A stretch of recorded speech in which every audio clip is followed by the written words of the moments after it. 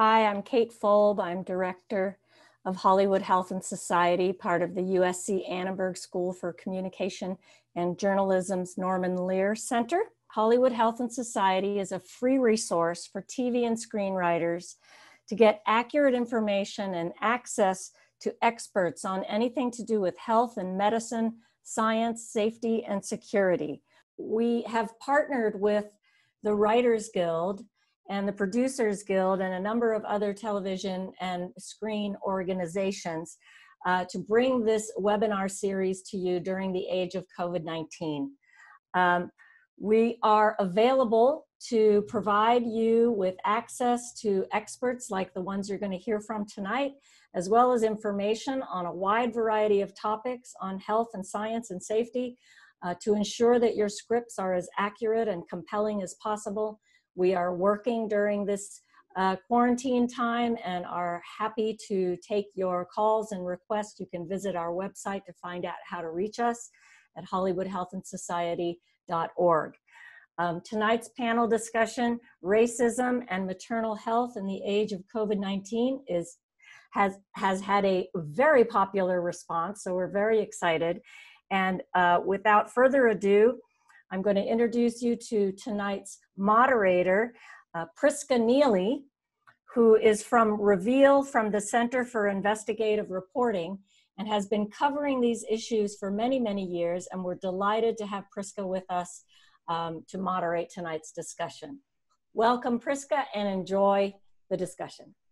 Thank you. Thanks so much, Kate. And it's an honor to be here. And I'm really happy to know that there was such a high demand for this that we had to kind of move it over to Facebook. There'll be a live stream there, and this will be recorded and it'll be up on the website in a couple days.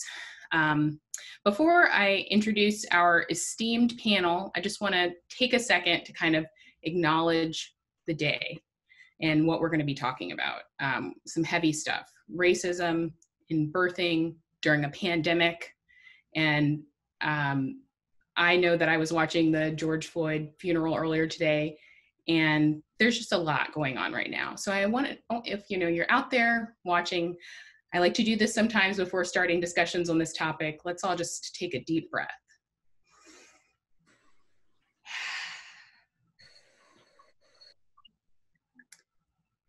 Okay. So, our panelists. First, we have Dr. JOIA CREAR-PERRY. She's the founder and president of the National Birth Equity Collaborative. We have Monica McLemore. She's a clinician and a scientist. She's associate professor of family healthcare nursing at UC San Francisco. And Dr. Emily Dossett, a reproductive psychiatrist and director of the Women's Health and Reproductive Psychiatry for LA County Department of Mental Health. Thank you all so much for being here. Now, since we have a primary audience of storytellers, I was thinking that it would be great if we could all start off by kind of talking about how we got into doing this work. And I'll start with myself. I've been telling stories about primarily Black moms and babies and the challenges that they face in this country in birthing for about 3 years now. And it started when I started hearing the statistics and realized this is something that had impacted my own family, my own sisters, and that they didn't even know that they were wrapped up in this larger statistic. And that's really what's driven a lot of the stories that I've continued to report over the years, because of the eerie similarities that the stories of my own family have with so many women across the country. And so now I want to throw that question to our panelists, and let's start with you, Dr. CREAR-PERRY. You founded the National Birth Equity Collaborative. How did you get into this work of birth equity? Thank you so much, and Priska, it's such an awesome opportunity to see your face. Yeah, we've only talked on the internet. I know. Good to see your face. Thank you. So yeah, I am the mother of 3 children. My first child was born when I was in medical school, and she was born full term, but I delivered her in a delivery room where only my then husband was allowed to come into the room. And so my mother was peeking through the window outside. It was an operating room type place. It was a normal vaginal delivery. I had no illnesses. But the rule was only one person could come in the room, and she was born in an operating room type atmosphere. And I can remember thinking that my mother, who at the time I was only 21 years old, so I might as well have been 12 to her, right? I'd left Princeton and come home, and for her, that feeling of my baby is in there alone without me, and she kept jumping, trying to see me. And so that feeling of disconnectedness and how healthcare is opposite, it treats us differently from what people's expectations or desires are, is deeply inside of the work that I do. And it comes from a personal space, knowing that nothing about science is ever been without personal stories. Everybody brings their personal identity to science, and this idea that it's neutral and doesn't come from your lived experience has never been a truth. So that's my story, my origin story. Muted myself. Monica McLemore, how about you? I know we've talked about this before, how you got into this work. Well, it's good to see your face too, and we've actually met in person, so I'm actually really glad to see everybody on this webinar. I use she and her pronouns, and I think it's really important to say that. So for people who know me and who've heard me talk about my life, I like to remind folks, this is Disneyland Paris in my background. I spent my 50th birthday there on New Year's Eve. And so that means I was born, New Year's Eve of 1969. But quietly, my birthday should have been Valentine's Day. I was a preemie. And so all the work I do is personal. I have an older sister who was full term. I have a younger brother who was full term. And somehow I was born 8 weeks early as a preemie, a year after the Civil Rights Act was signed, where there had been a huge transition between my family. My father had gone to Penn. You talk about Princeton, JOIA. Dad had gone to Penn, graduated law school. He was already a lawyer and I was a preemie. And so all the work I do is personal. It has to do with my own lived experience, the lived experience of my sisters, my mom. I learned out as an adult, my mom had a fetal demise in between me and my sister. That's why there's such an age disparity. But I didn't learn that until I had already been a nurse for like a decade. So, the stories that we tell and the stories that we know, it's all personal. The science that I do, it has to do with improving outcomes and wanting to make the future better. Dr. Dossett, how did you come to do what you do? Sure, so thank you so much. I'm honored to be here. My pronouns are also she, her, and hers, and the only reason they're not on the label is I'm a complete Luddite and have no idea how to actually change the label for my name. How did I come to do what I do? So I went into medical school wanting to be a cancer doctor. I wanted to be an oncologist. And then as time went on and I spent time with patients, I realized that the part of oncology that actually drew me was the emotional part and the sitting with patients and hearing their stories, and that no matter how sick they were, at the end of the day, it really seemed to be their emotional and mental health that kind of won out in terms of importance to them and to their families. And I ended up going into psychiatry. So then when I was in my training, my residency training, I was pregnant with my own first child. And I was at UCLA that happened to have a specialty clinic in women's mental health, which always makes me laugh because we are over 50% of the population, yet we're still a specialty, right? But in that clinic, I learned how to manage women who had pretty serious mental illness, like to the point that they need medication management, which as an MD is what I do. And I was absolutely amazed at the lack of care and knowledge in the medical profession overall on how to help these women. I mean, they were routinely told, oh, you're pregnant and you're fill in the blank, bipolar, severely depressed, anxious. You know what? You'll feel good in pregnancy. There are these happy hormones that kick in. So come back and see me in 9 months. And guess what? That's not true. And so women would fall apart. Their families would suffer, their babies would suffer. And I decided I wanted to specialize in what's called reproductive psychiatry, which is helping women through times of reproductive change where psychiatrically they may struggle. And really, since I've graduated, my focus has been increasingly on working in the public sector. I take a lot of pride in working in the public sector. My clinical work right now is both in an OBGYN clinic in East Los Angeles, as well as in a clinic in South LA for women who are recently released out of jail. And the inequities in both of those populations are profound. So that is how I came to this work. And so the marginalized folks in my day-to-day tend to be the mentally ill. And unfortunately, because they're in the public sector, the vast majority are folks who are Black and brown. Thank you so much for that. I love asking that question just because it's so illuminating, and just in your answers, you touched on so many of the issues that we're going to dive into deeper now. So we're talking about these issues through the lens of this pandemic and COVID-19. But I think, as a journalist, something that I've just been thinking about over and over and how I frame my stories is that so many of the issues that so many of the gaps that are growing wider during this pandemic were already there. These are pre-existing conditions that are only getting worse. So I want to take a step back and just talk about the state of Black maternal health before the pandemic. So Dr. CREAR-PERRY, I'd like to start with you. Kind of what should we know about the state of maternal health in the United States and Black maternal health specifically?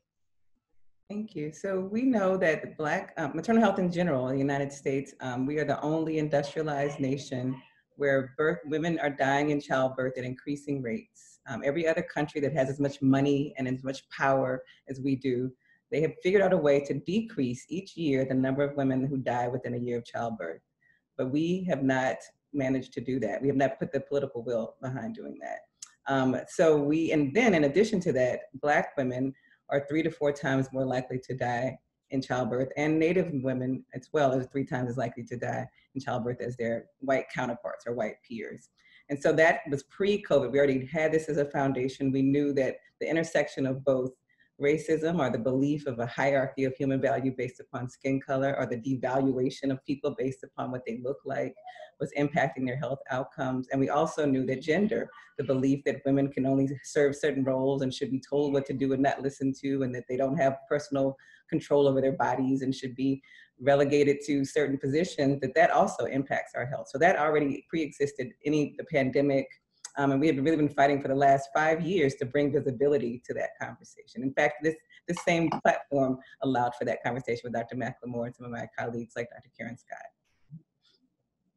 And so I want to dissect, this statistic that is it's becoming a little bit more well-known, but that a Black mom is 3 to 4 times more likely to die of pregnancy-related complications than a white woman. And that's something that, in the past maybe 3 or 4 years is starting to become more of a known thing. But I want to dissect that a little bit and talk about what exactly is going on there. Monica, can you kind of dig into that? Yeah, I want to, riff off of a little bit of what JOIA said, and Dr. CREAR-PERRY, please, back me up. But, Billie Avery said on a national webinar earlier this week, and for people who don't know her, she's one of the founding mothers of reproductive health and a MacArthur Genius Award winner, and just as amazing person. She said that we're in the midst of a very novel pandemic, COVID-19, and a very old one, racism. And I had to sort of pause when she said that, because, it made some things click for me that we've known all along. So first of all, let's talk about the 3 to 4 times more likely to die, because I think for storytellers, it's super important for you to understand that for years, our federal government that's responsible for collecting statistics and data has been woefully underfunded. And so the reason that within the last 3 or 4 years that we've gotten a lot more attention from the Centers for Disease Control and Prevention, and yes, it's the same CDC we're hearing about around COVID-19. People forget that their job is as a surveillance organization and a policy organization to really help us to be able to plan public health and disseminate resources. They weren't collecting pregnancy-related statistics until very, very recently.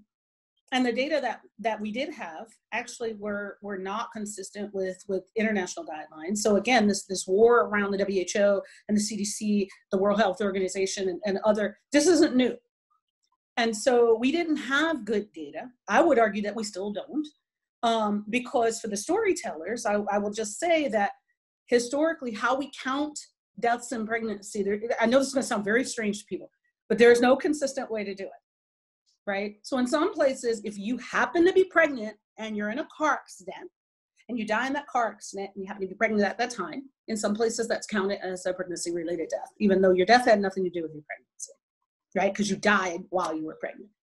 So so part of this discussion really is sort of teasing out this whole notion that until, 3 or 4 years ago, we actually didn't have a restoring, and JOIA can correct me because I think she knows the dates way better than I do, but we didn't have statistics that were being collected appropriately from our institutions, or statistics were not being reported to the CDC. Actually, I should be more specific in my language because they actually don't do their own data collection. They rely on public health departments to report statistics to them. We didn't have good data, so we didn't know. In the same way, when you think about preterm birth, or when you think about incarcerated people, as Dr. Dawson talked about, I've done some work with them as well. We don't have good statistics on people with the capacity for pregnancy. When we do look at the statistics that we actually have, what we see then is when you think about, white women and other women of color, Black, Latinx, Indigenous, you notice that more Black, Latinx, Indigenous people with the capacity for pregnancy die from what we think are preventable complications. And we do think about 60% of these are preventable when compared to the white counterparts. Do you mind, Prisca, if I respond? Is that okay? Or? Yeah, go ahead. Just because just a couple of two things in the storytelling space. Part of this is in the 1950s, the U.S. government said we'd fix maternal mortality. They declared that we were the best in the world. Our rate was 100 per 100,000, and we were better than anybody else. And you know how we do. We fixed something, and we moved on. And then we gradually stopped counting. We gradually defunded over the last 20 years all of our infrastructure for public health. So that's why it's really important to think about this in this COVID moment, because all the things that we have been saying for Black maternal health for the last 5 years are the same things that we're having now. We don't collect the data. We're not following up on the data. We don't have enough people to check to see what's happening, what's going on. All of that is a devaluation and a defunding of the infrastructure for public health, and us deciding that we were done. So it's really what the question is for storytellers is, who is the public? Right? Because if we agree that everyone is the public, then how we then care for the public changes. How we care for people who are homeless changes. How we care for people who are incarcerated changes. So the value of public health means you're supposed to care for all of the public. We have a great system if you can afford it. But public health, ensuring that everybody has the ability to thrive, a right to health. We haven't agreed upon that as a nation. Yeah. And in breaking down these statistics a little bit further, I think that when people hear this, Black moms more likely to die, there are a lot of assumptions that come to mind. There are a lot of things that you may assume, they're not doing this, they're not doing that. But, one thing that we know is that this is something that we see regardless of income, education. And I think that's a really important thing to get into, and I want to talk a little bit more about the racism piece in a second. But Dr. Dossett, I wanted to just know, with the populations that you work with, who may be, a bit more marginalized, what are you seeing in terms of, the challenges they're facing? It's there's so many. I'm trying to think of even how to start. I would say that one of the biggest issues, at least here in Los Angeles, with the people that I work with, is the issue of homelessness. I mean, it's been an issue here, as in many parts of the country, for a very long time. We have had a dramatic surge upwards in homelessness, and it very much plays into the racism conversation, because roughly 9% of Los Angeles County is African American, but about 30% of the homeless folks here are African American. So clearly there's a disparity there. And when COVID hit, the concern was that, if someone in an encampment got infected, someone in a crowded shelter got infected, that the virus would just spread like wildfire. And most people who have been homeless for any period of time are probably going to be in poor health because of exposure to the elements. Maybe there's substance use or smoking that's on board. Maybe, there are other things that are going to compromise their ability to, recover from COVID. So a big issue that we've been facing here in Los Angeles is how do we get folks simply in a place where they can wash their hands, right? How do we get them in a place where they can, wash the food that they eat, where they can have 3 meals a day, when typically maybe they would go to a restaurant and maybe get food there that someone was giving to them, that's closed down. I mean, it's just been a tremendous issue. And a lot of the mental health issues have been exacerbated on top of it because of the stress and the fear and the anxiety. Thanks to like a lot of collaborative work throughout LA County and some funding from FEMA and different places, we were able to open up 23 different shelters across the city. We were able to open quarantine shelters in trailers for folks who were experiencing homelessness and tested positive for COVID. But, you know, in a county that has 60,000 homeless people, that's barely scratching the surface. So one of the biggest challenges has been, how do you decide who goes where, right? And then for someone who's used to living on the streets and is afraid that they're going to be traumatized or beat up or whatever in a congregate shelter, particularly women, who many of them have histories of abuse or victimization, how do you even get them to want to go, right? And to stay in one place. So there's been a lot of issues around COVID. And then to be really honest, some of the folks I work with, just one story, a young woman I work with in a shelter has been using drugs for quite a while and had kind of fallen off my clinic's radar screen, and we located her in a shelter. And I asked her how she felt about COVID. And she said, you know what? I've dealt with a lot worse stuff in my life. She said, I've seen some scarier viruses than this. And I was like, wow. She probably has, you know, she probably has. So a lot of it is about where you're coming from and what that trauma history is too.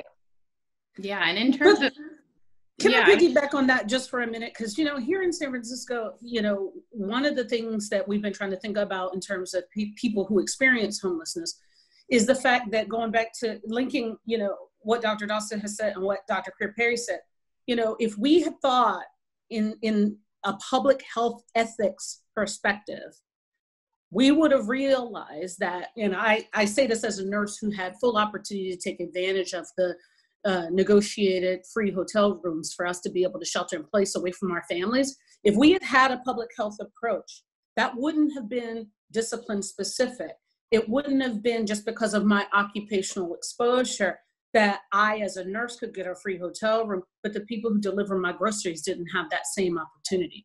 So again, when we come back to thinking about what does it mean, and I worry that, you know, we may have missed a prime opportunity and a window to tell that story. And so therefore, for the storytellers, I really hope that we can think about reimagining what a public health response would look like in the context of realizing that, you know, differentials in exposure, irrespective of whether or not, you know, you come from a noble profession like I do in nursing, versus whether or not you were homeless, that should have been irrelevant, right? That's, in my opinion, that should have been irrelevant. That gave us a prime opportunity to say that people with the capacity for pregnancy should be protected. In the same way, we have an opportunity to do that now with the decarceration of incarcerated individuals, but we still won't act to do that either.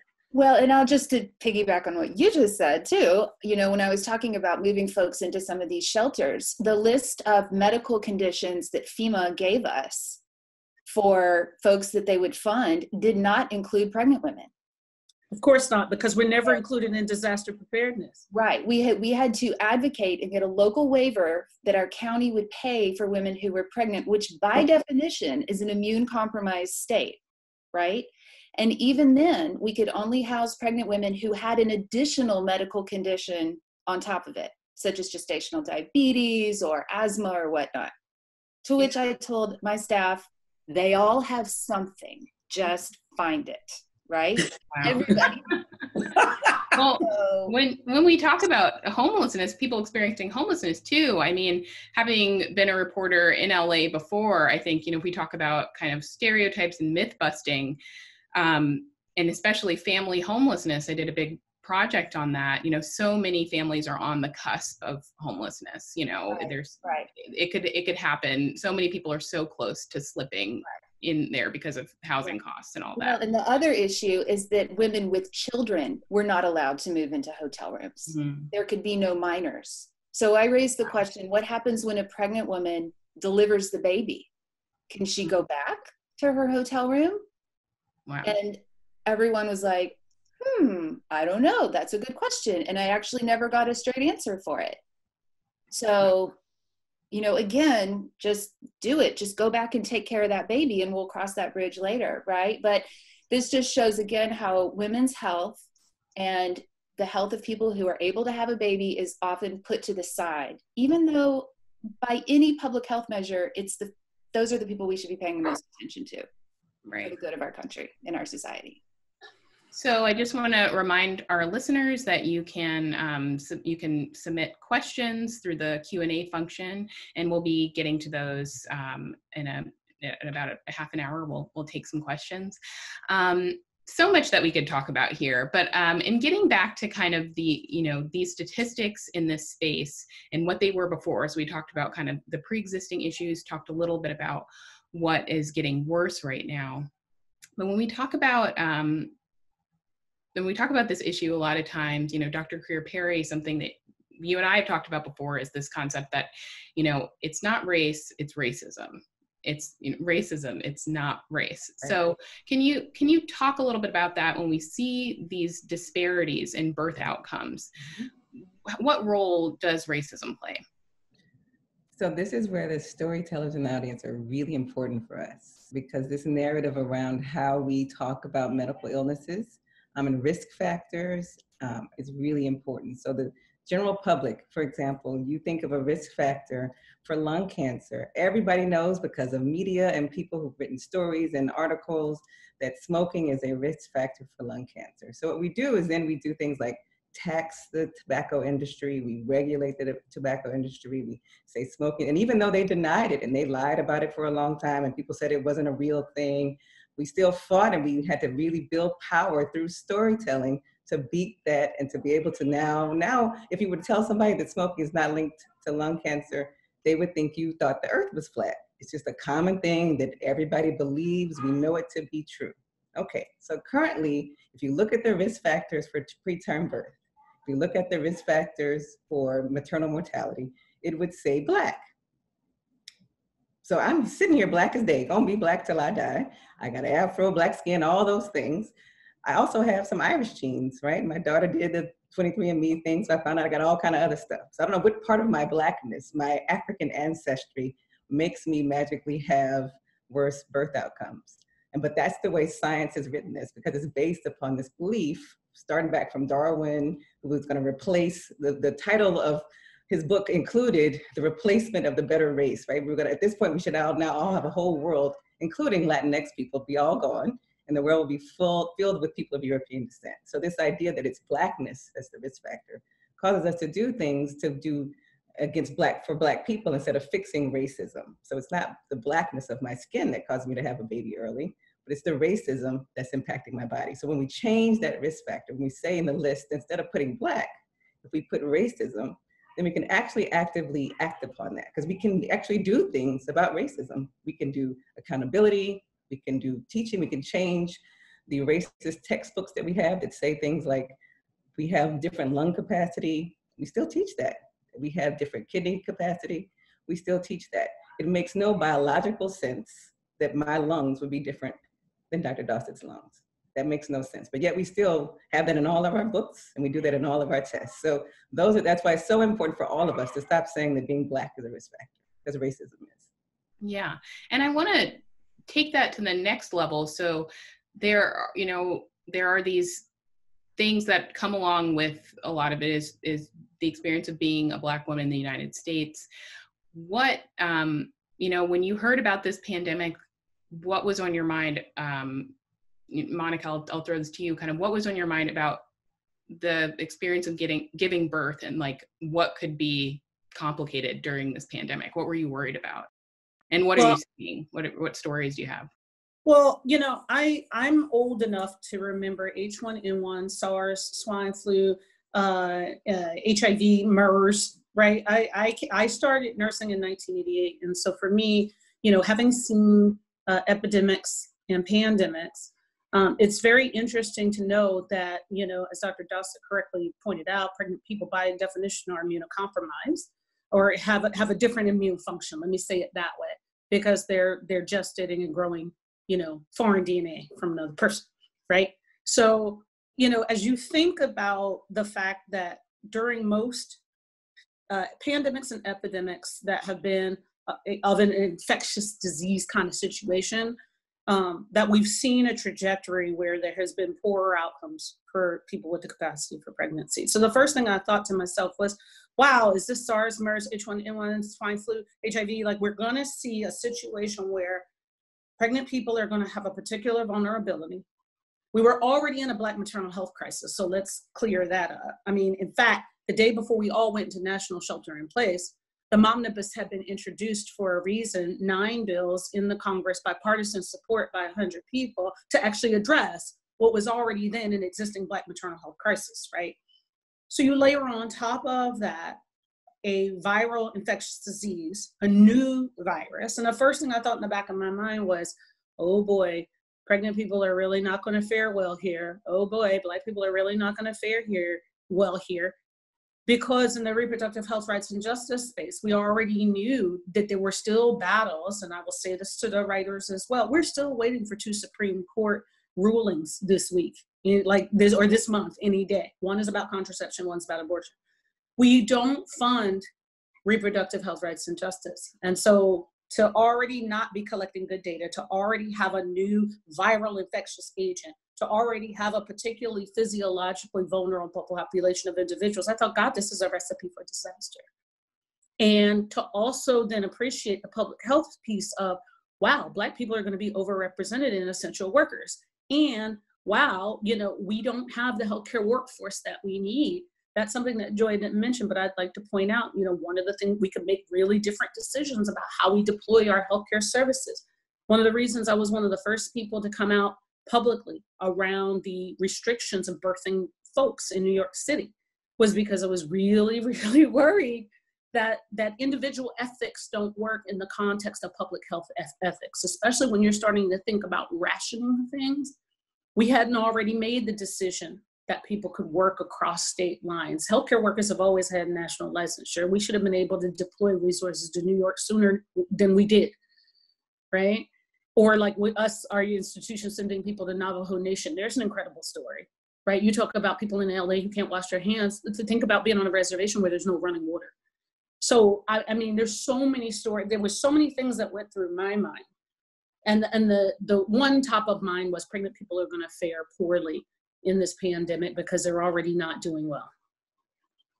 Yeah, and in terms of the supports, you know, around birthing, we hear a lot about doulas and midwives, and some states are taking, and counties are taking more steps to, you know, get insurance to cover that sort of thing. But I'm wondering, you know, during the pandemic, you know, are those birth workers able to provide that support? Yeah, you know, I mean, even in New York City, it was so bad that they weren't even allowing partners into the room for a while. So birthing people were having babies alone. And that goes back to that original conversation when we decided that birthing was this medical event versus what we know it to be, which is a communal event. It's not, my father's an ophthalmologist, so a cataract surgery is something you need to do in a hospital. It's very important, it's high risk, you know, it's a surgery. Having a baby is honestly something that we do to celebrate in community, and that you can't enforce your cultural beliefs of how it should be only one person. We've now made that into a rule for all other people, and that actually decreases safety for communities of color because their cultural identity is in having other people it's a communal, it's an event that we want to share. So having this COVID moment, we were really nervous around how not just the physically taking away what we need in social connectedness when you say, oh, you have to have a baby. I've only ever delivered a person by themselves alone, very rarely. Most people have someone in the room. It is a very lonely feeling to have this beautiful, joyous moment, and it's just you and a birthing person having a baby in the room. And so to make that be a rule across cities, across states, and I truthfully understood that it meant that there was panic. That's what it meant. Because I don't know any hospital administrator that would say on purpose out loud, you can't even have your partner in the room. That meant there was sheer chaos and panic. And so that was never articulated to the public. So all the public got is continued mistrust, because it was not an articulation of, we would never say you can't have anybody unless there was something going on. And so that support went on with doulas. So the governor had to pass a law to make hospitals allow for support people to be able to be in the room. So we really need to rethink when we say safety in hospital systems and in healthcare, what does that mean? because for communities of color, it's always meant, I need someone else with me. I don't feel safe in here by myself. I need you to have someone else with me. And so you need to include that in your calculations of risk assessments when you're creating your policies. Well, and I think this is something that's so important to bring up, because looking into the future, right? Like I know here in Los Angeles, most hospitals, you're allowed like one support person, right? How long is it going to be that way? Like, that's what worries me, is that this could go on and on and on in sort of an indefinite way, because the conversation isn't happening about how important it is for many people to have their support group there, you know? Yeah. Standard. And I don't want it to become the new normal, the new standard. Exactly. And one of the most depressing things that we also should be writing about, that no one I've seen sort of do any real criticality around, is how are we going to prioritize public health in the context of the recession that's going to be triggered by the pandemic? You know, it broke my heart. I sat here in tears the day that they told me that the 14 county Medicaid doula pilot project that we have been working on for a year with many collaborators throughout the state was being pulled from the California state legislature, because we were concerned, there were budgetary concerns around being able to have a Medicaid doula pilot, something that we've thought about and really, really skillfully heard from doulas around the state, you know, birth worker support, to really see if we could improve maternal health outcomes. That just fell by the wayside because there is economic fear about the pandemic spawning, you know, a recession. Okay, so what are our health policy decisions going to be in the context of the recession that we think is going to be spawned by the pandemic? Right. Because that is the other piece that we're not having a conversation about. I too worry that it's too easy to normalize nobody being with birthing people, especially for the places that were actually tepid around having doulas around anyway. Right. I just think it's an excuse, and we should not allow it. A question from the audience, just to add into this. Can you talk about that decision to limit support people, doulas, in the delivery room? Like, how do you rate the risk there, the risk of exposure and that panic that you spoke to that wasn't really communicated, versus the benefits of having someone in the room? Like, what's more high risk in your? Yeah, and I think the hard part is that we've centralized birthing to be in these really fancy hospitals, and we haven't built out an infrastructure for birthing centers. We have people get all nervous about home birth, even though all the other countries that have as much money as we do it. So it's like, we haven't created. Our risk assessment is based upon a belief that people need to have babies in the ICU like I did. That birthing needs to happen in the most intensive, high risk of space. And so until we let go of that belief system, it's hard to have an honest conversation around what the risk assessment is, because we've already over-calculated risk for birthing in the US in the first place. Like most people train in high-risk environments. I trained at Charity Hospital in New Orleans. The people are very, very sick. They do have a lot of illnesses, and they're Black and brown. Across the United States, people are training in institutions that have a high volume of high-risk patients. So we still think like that when we're in private practice. We still remember the Black woman who almost died, who had a heart attack. So we think everybody has to have this really super intensive care. And the truth is, 99% of the births are perfectly normal. And we have never created a risk assessment for all of that. So when I look at some of the pushback we've gotten around risk assessment for family members and doulas coming in the hospitals, I challenge all of it, because we've never had an accurate risk assessment about birthing in the first place. So we always go to, no, you can't do, no, you can't have, we can only have one person. And it's not new to have one person. As I mentioned, I did that. We've been doing that to Black and brown people. They do it in New York City pre-COVID. Yeah. So this has been a normal thing to police the number of people that you can have in a room. And so what I'm hoping is for this moment to allow for empathy for all of us. So now you see what it feels like to be marginalized. Everybody's being told no. People are trying to go into birthing centers who never thought about it before.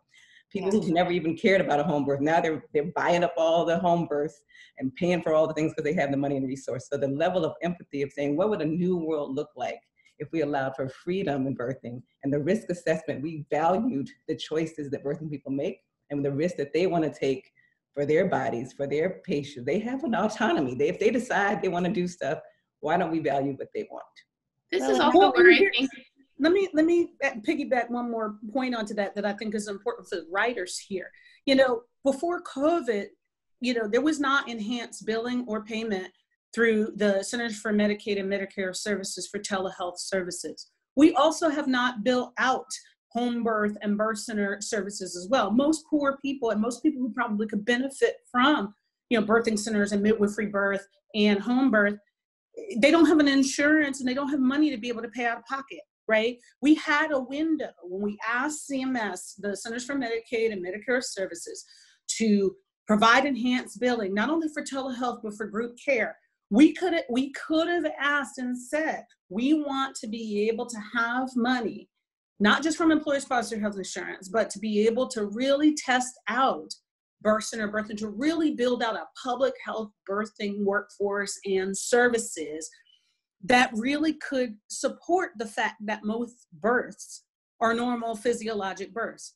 In our statistics earlier, we were remiss not to say that yes, there is a horrible disparity when we think about the differences between people who die from complications from pregnancy and childbirth. But we should also state that that is generally estimated to be between 800 and 900 people per year, when we have between 3.8 and 4 million births in the United States every year. So it's important to say that yes, that disparity is great, but the actual overall number is actually low and rare. But we still need to pay attention to it because 60% of those deaths are considered to be preventable. Well, and let me jump in here too with the mental health piece, because when that risk assessment says you have one person, what it's saying is your physical health matters, but your mental health doesn't, right? Because your mental and your emotional health, you can deal with those later. And what we know is that perinatal PTSD, post-traumatic stress disorder, is a traumatic experience that leads to ongoing symptoms of depression, anxiety, etc., that is triggered by childbirth itself. And typically by pain that's uncontrolled, by feeling out of control, by being not listened to by your medical providers, and by feeling unsupported. The data does not link PTSD to whether or not you had a C-section or a forceps delivery. It links it to all the other factors that go along with having more than one person, if that's what you want, right? We also know, you just talked, Monica, about the lower numbers of actual deaths. Perinatal PTSD is a major risk factor for postpartum depression, which affects about 15% of women overall and upwards of 40% of African-American women in this country. And suicide is the number 2 cause of death for women in the year after they deliver a baby. Yeah. After cardiac event, the number 2 cause of death. So when we say mental health doesn't matter, you can just have your physical health and not get COVID, we are absolutely missing the forest for the trees in terms of what matters. And there are huge racial disparities in there as well. And we talk about, mortality, and now we're talking about mental health, but there's also the morbidity and, these injuries in childbirth that people carry for the rest of their lives. I want to take a question that we got from the audience, and this kind of reminds me of just kind of looking at history. We've talked a little bit about the structures of hospital systems and birthing, and I recently did a story about the father of modern gynecology who did these experiments on enslaved Black women. But there's also this history of kind of the destruction of the midwifery system in the United States. And so I'll pair that with this question from the audience that there's some news around an increase in home births or a push for more birthing centers. Thoughts on that?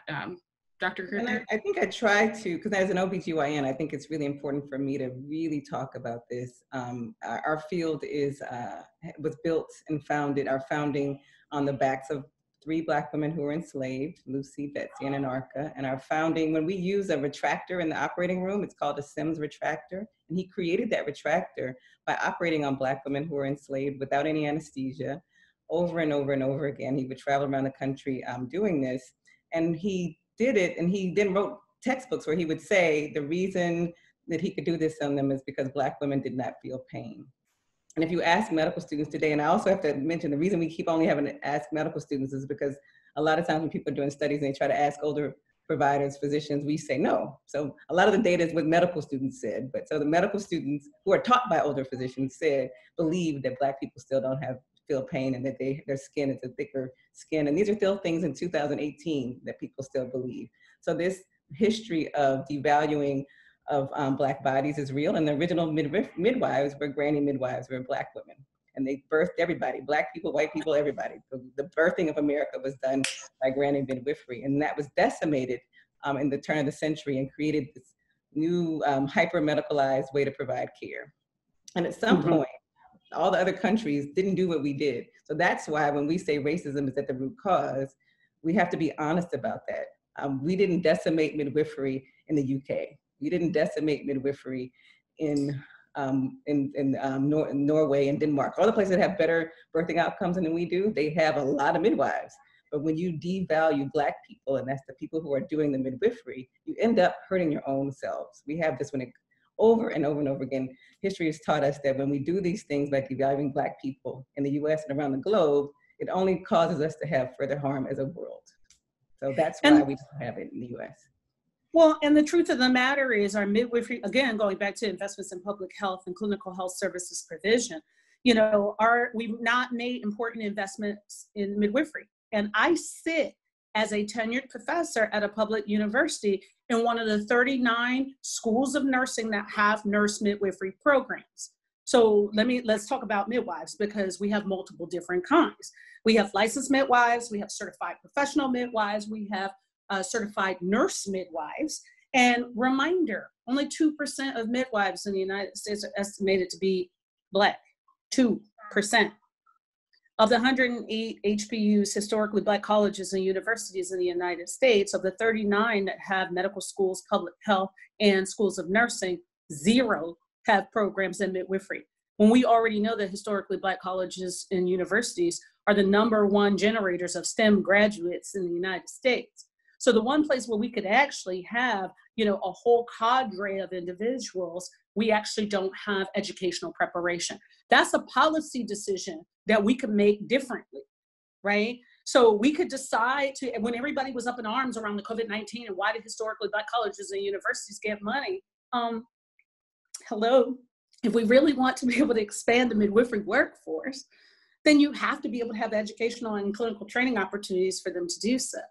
But here in California, we got a whole interesting situation where we just had a bill that comes out of our legislature to allow midwives to work the magic that they actually do and to remove physician supervision. This has been a turf battle in order to be able to unleash the creativity of midwifery. Again, going back to JOIA's essential history. When we decided that birth was a clinical condition to be managed in high-risk medical environments, that there was only a set or a harbinger of the healthcare workforce that could actually be qualified or competent to take care of people with the capacity for pregnancy, then we have what we have now. I wanted to, since we do have storytellers in our audience, just kind of walk people through, like, when we talk about maternal death, like, what are we talking about? What is happening a lot of times? And one of the things that I found in my reporting on this is that so many of the stories are heartbreakingly similar. Like, you hear so many of the same details. And so, Dr. CREAR-PERRY, I wonder if you can just kind of walk us through, I'm thinking of names like Kira Johnson or Amber Rose Isaac, who, I just talked to her partner for a story. Like, what is often happening when these moms die? I think that's why it's so important that we keep harping on having social connectedness, because when we listen to the people who have what we call near misses, or people who almost die, they also have a very similar story.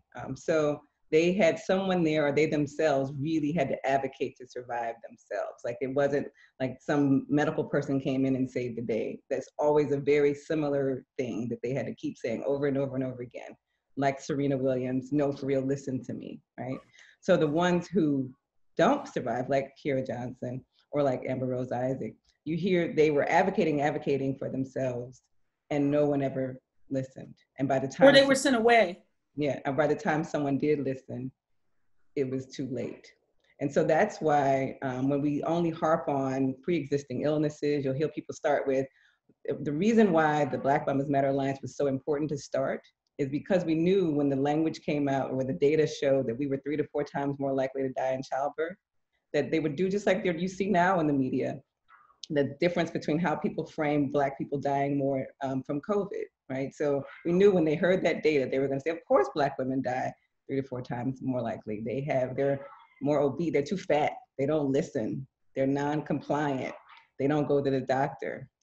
That assumption that Black people innately are all too fat and all don't listen also assumes that all white folks are skinny and follow all instruction. And I don't know about y'all, but I know a lot of white women and they definitely don't follow a lot of instruction. So this idea that compliance fits only, non-compliance is a Black thing is a racist idea. So anyway, when a person is having a baby, most deaths happen not at the time of birth. That was another bias that we had. So the assumptions when we started actually working on maternal mortality as a nation, we started only focusing on the time of death, at the time of birth, at the time of childbirth. We assumed there was a traumatic event that happened when you're delivering a baby. When we actually looked at the data, when we pulled it apart, people are dying up to a year later. You know, you think about Erica Garner. Erica Garner died 6 months after her child was born. She was only 28 years old. She had her heart enlarged and she died. And you think about, she was reenacting her father's death, lying on concrete in New York City, fighting the mayor, fighting the police department, pregnant and then birthing. Of course her heart would break, right? But we still would like to biologicalize that. So some of the questions around epigenetics, for me, that's the same thing as smoking causes lung changes. I'm sure it causes some epigenetic changes, but we're not telling people we need to fix their epigenetic changes. We're saying, let's work on ending the tobacco industry's ability to just give anybody tobacco. That's the upstream effect. We don't just need to fix the individual behaviors of the individuals, but really looking at the harm that's being caused by racism. So her body, we're dying 3 months later, 6 months later, we're not being listened to because people don't value us and don't believe what we say. Thinking about, thank you so much for walking us through that.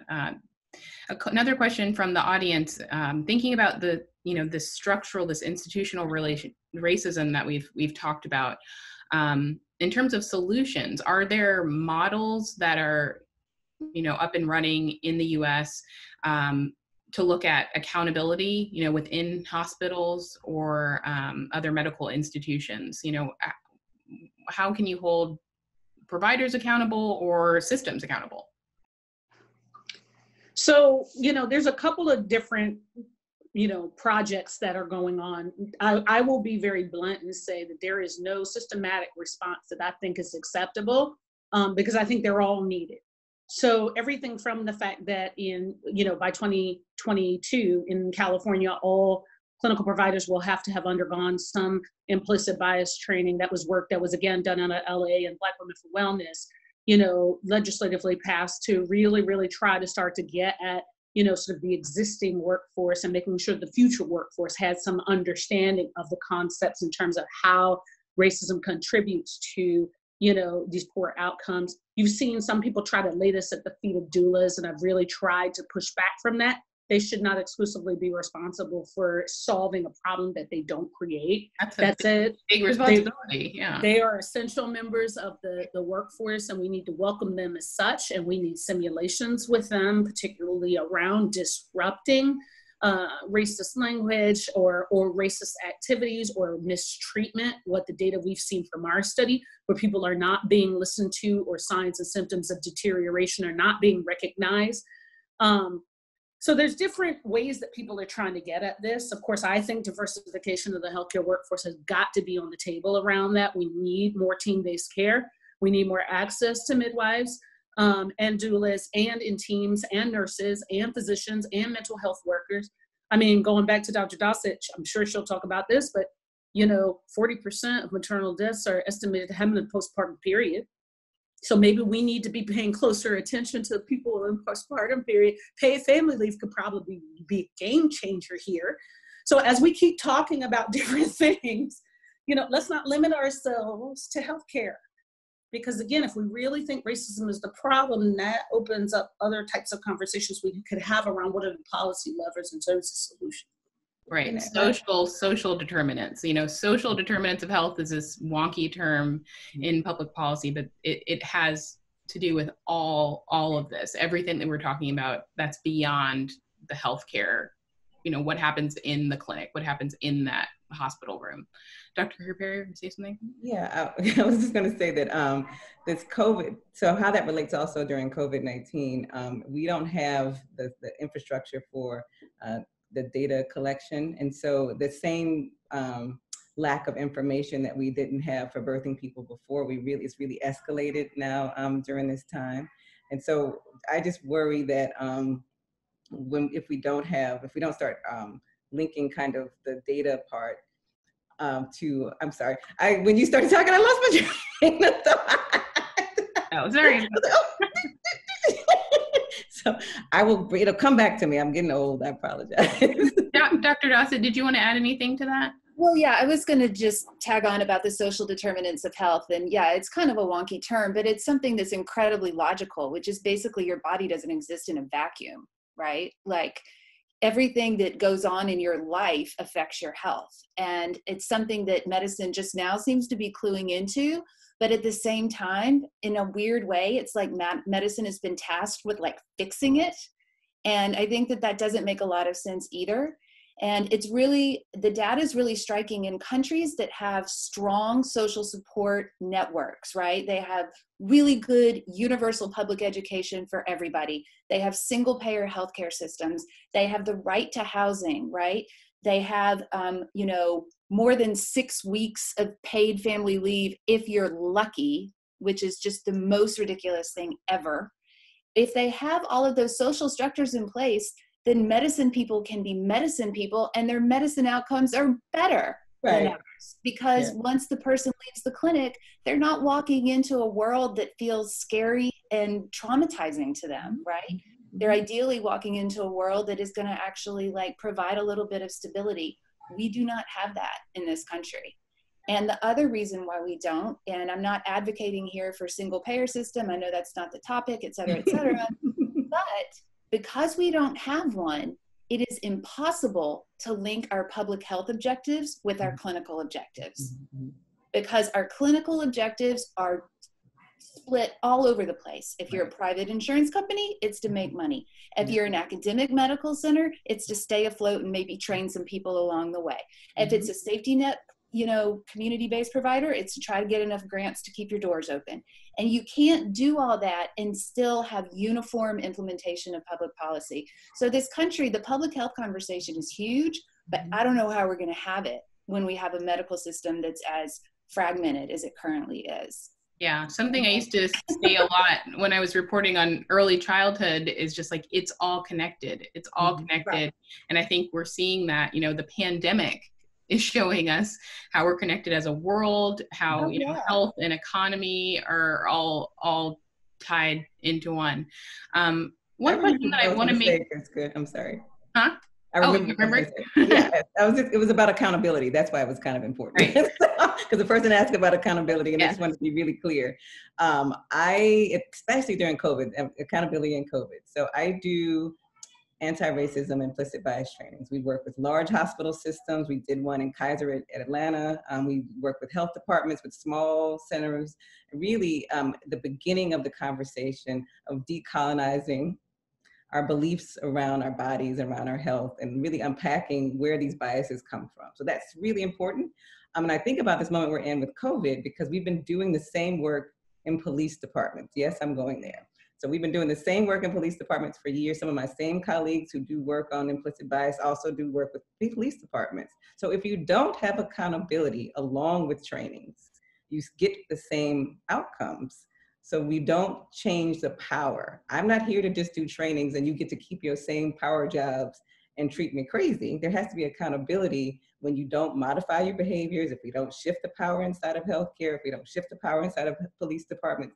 The point of the training is not in place of allowing for growth and for Black folks to thrive. The point of the training is in place of the fact that we are taught incorrect things in school. Like if I was taught that race is biological in my medical school, who's ever going to teach me anything different? I'm not going back to medical school. So someone has to train the people who are currently practicing that the things that they were taught were inaccurate. So we need that, in addition to accountability for people who, when they are harmful, for people when they are treated poorly, and systems and structures that don't create room for people to thrive. That was it. Great. I'm glad you remembered that. Something that I want to make sure to get out there, since, you know, we do have this audience of screenwriters, you know, storytellers, are there things that you have seen in movies or, you know, on TV shows that people are getting wrong? Like, you know, I know Kate calls it the please stop. Like, what are you seeing out there? Myths that need to be busted, plot lines that need to be reframed. If any of you have an example. Dr. Dossett, do you have something? Oh my goodness. So enough with the hilarious scene where the woman's giving birth and is screaming curse words and hates her husband, etc. Just no, just stop that. Okay. Just enough. I think too,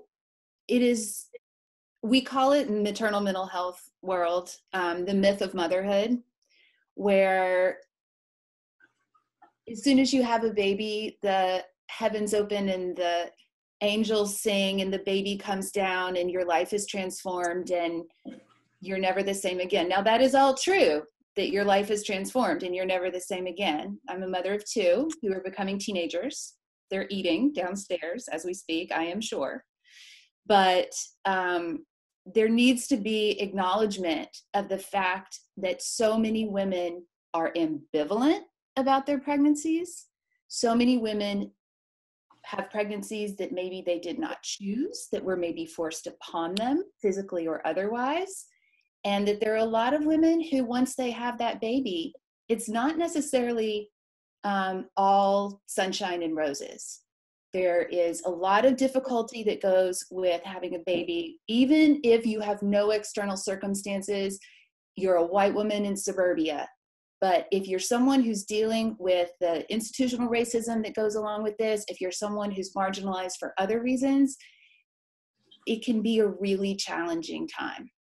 Yeah. So there needs to be space there for conversation that's different from the storyline that motherhood is the end all be all. Yeah, and Dr. Dossett, I want to stay with you for a second to add in a question from the audience. You know, are there myths, particularly around postpartum depression, in the Black community? Like, what do you think needs to be corrected there?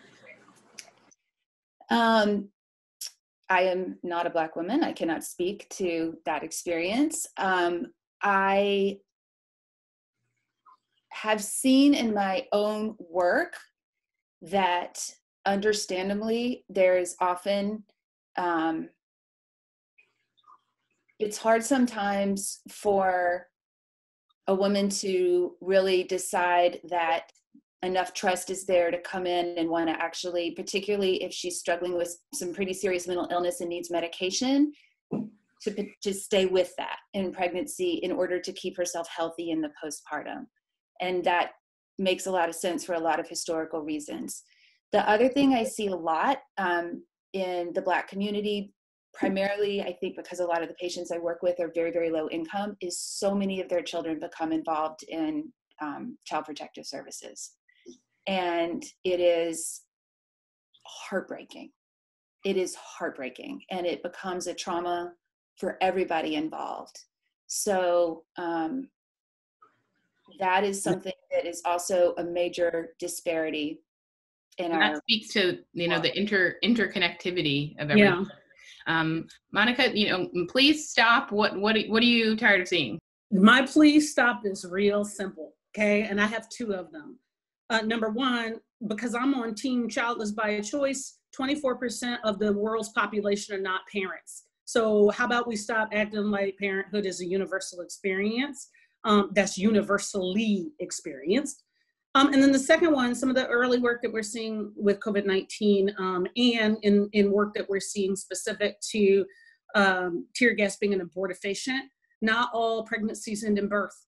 And so how about we tell some of those stories as well, because there should be a human rights campaign to stop having tear gas at any particular situation or circumstance where people with the capacity for pregnancy might be, because we are really, really seeing the intersection between COVID-19 and miscarriage and potential tear gas, as an abortifacient. And so all pregnancies don't end in birth. And so I would love to see some of that complexity brought in, and that also could help to also capture some of our, families who are struggling with infertility. We need a broader narrative, and this is where reproductive justice is helpful, to really be able to talk about the reproductive life course of people. Okay, Dr. CREAR-PERRY, quickly, and then I have one more question for all of you. Okay, cool. Yeah, just quickly, I echo those things. And if we could see Black women, we talked about this earlier, that despite income or education, we're still more likely to die in childbirth. So please stop only showing us as poor, or that we don't, our children are, neglected. We have, because even when we do the right things, as you call them, or if we work really hard, racism still harms us. So you're not helping us when you spread a narrative that we should just act right. Because us acting right doesn't save us. So I love patients no matter what they show up with, and we are all human and the full breath. I don't think you should need to have a perfect victim, Rosa Parks, all that stuff. But at the same time, you don't only show Black women not being broken, and because you then create a myth for people that they don't realize that even when they do the right things, or when we have these supposed high achieving jobs, we're still more likely to die than white women who don't have a high school education. So don't continue to perpetuate that for us, please. Yeah, and I think that's really important, because I know that I remember interviewing a researcher once who was like, I know journalists are always looking for that story that people will remember, that they can frame the narrative around, but she's like, I want to be clear that this is not just one person's story. The issue is that they're part of this larger trend. So kind of finding that balance between the individual story and, tying that into the complexity of the statistics. Okay, so one last question from the audience here, and it's a good note to end on. Are there things in your world around reproductive health and reproductive justice that you're excited for? And especially, I think, through the context of this pandemic, what lessons do you hope that people learn from this? What are you excited about? Monica, you want to start? Oh yeah, because I could go on a long list, but I'm gonna make this short. Okay, we have 5 minutes. First of all, 8 weeks ago, people didn't think that this could have been different, and now all of a sudden, we've seen all sorts of stuff be different. Working across state lines, CMS reimbursement for telehealth. We recapture some of that spirit of, wow, this actually really could be different, and it doesn't take a decade to work on a bill to make this happen. Mm-hmm. I'm still excited that Omnibus has not lost its steam, and it is still a bill introduced by the Black Maternal Caucus, Rep. Alma Adams and Rep. Lauren Underwood, who's a nurse who happens to be a personal shero. That's still a bill that we could still have that future. Right? Visionary, bold. Many of the things that we put into place under COVID-19 could actually be permanent and funded because many of those interventions were in the omnibus. So I'm excited. Now, at least people know it could be done differently. And I don't just have to say that. We're seeing that things can be done differently. Yeah. Dr. Dossett? Yeah, I feel very similarly, actually. DMH, which has been talking about, Department of Mental Health, where I work, has been talking about telemental health for 20 years. I don't know. Mm-hmm. We did it like on Tuesday because we had to, Yep. Now all of a sudden, I haven't been in the office since March, and I've seen, evaluated, talked to more of my patients than in the previous 6 months because I can reach them. They'll pick up the phone and talk to me. They don't want to take 3 buses across town, but they'll talk to me. And so we all of a sudden, it's kind of like baked into our infrastructure. So that's exciting. And the other thing that we finally saw happen was all our little siloed agencies, right? Like our health service and our public health and our mental health and our housing agency and our, no one should ever talk to each other. And we're all having our own individual funding streams. That all fell by the wayside in order to get people off of the streets and into housing, to get domestic violence victims and survivors into hotel rooms. And it was like, this is not that hard, guys. You just have to decide to do it. So I think that's what's been exciting to me. The difficulty is keeping it up, right? Right. Feel the inertia of the bureaucracy coming back, right? So yeah, that's why, everyone's calling it social distancing. I'm like, it's physical distancing because, we're making more connections in so many ways. Oh, yeah. Okay. You ready? So health is a right. Health is a right. So Dr. Dawson talked about it earlier, and I think even in the conversation we've been talking about this, when I talk about the U.S. being the only wealthy nation that hasn't agreed that health is a right, there are 37 other nations. And even if you don't agree on single payer, we don't even care about how you get there. Because we have a national conversation that everybody should be healthy. So that would make us do things like paid leave. That would make us do things like acts that no one should be unhoused. Like believing, because our current belief as a country, our current framework, our current narrative, the current story we tell ourselves is this survival of the fittest. That's been our narrative for 400 years. So we just now realize that fit always meant old, rich white men. We didn't know that that's what fit meant, right? So now we're realizing that if you weren't any of those things, if you didn't have those identities, you're expendable. And that's what COVID-19 is showing all the people. And now even old, rich white dudes are expendable, right? Because COVID-19, people who are elderly, they don't have to be here anymore according to some of the narrative that we have in our survival of the fittest language. So if we believe the least of these are as important, if we believe as a country, if we move our value set to believing that health is a right, we would change so many of our infrastructures around human rights, around the belief of having access to mental health that's not separate from physical health, of having access to abortion. All of those things are really critical. Infertility treatments. Other countries who have wealth, they provide infertility, 3 rounds of in vitro fertilization on public insurance.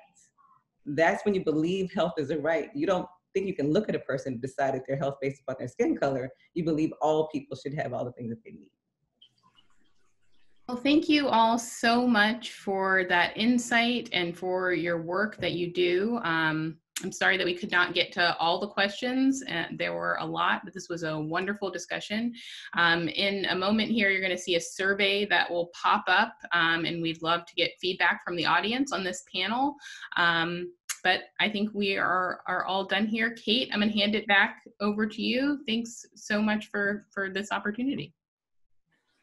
Thank you. Thank you so much. Thank you, everybody. Thank you, Priska, and thanks to our panel. This was a fantastic discussion, and yeah, I apologize we couldn't get to all the questions. We have a lively group that have tons of questions they wanted to ask, but thank you all for attending. This event is recorded and will be posted on our website in a day or two, so you can share it with your friends who were unable to watch. Also, feel free to visit our website, hollywoodhealthandsociety.org, where you can we can connect you with this panel with these experts if you want to talk to them in more detail about your scripts and projects.